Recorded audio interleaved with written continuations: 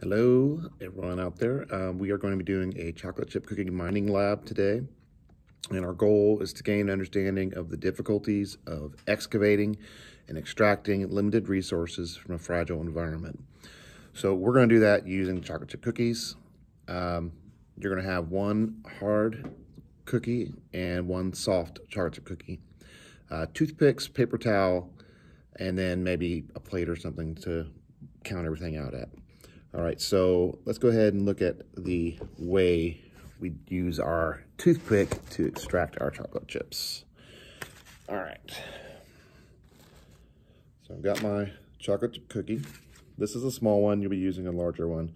But for those of you who are home learners, you'll be using what I dig out of this at the end to your your calculations. So let's just see the method of extraction.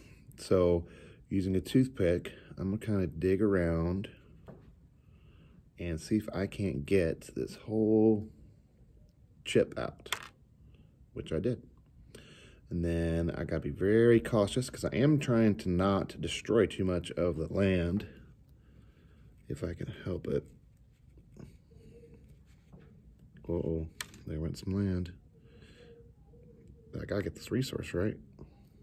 Oop, there went a little more land. Okay, so you get the idea. We're trying to extract these chocolate chip cookies, but doing as little damage as possible to the environment. And for our purposes, which is true, the coal will get you 2,460 kilowatts of power per ton. So we're going to consider each of these chips as 1 ton. So this chip is worth 2,460, as is that one. And by the end, we'll see how much energy we got out of the entire cookie. So for those of you at home, your number to work with, and one, you can do it yourself if you have cookies, and then just do your calculation. Or two, I'm gonna say that I was able to successfully dig 12 chips out of this cookie.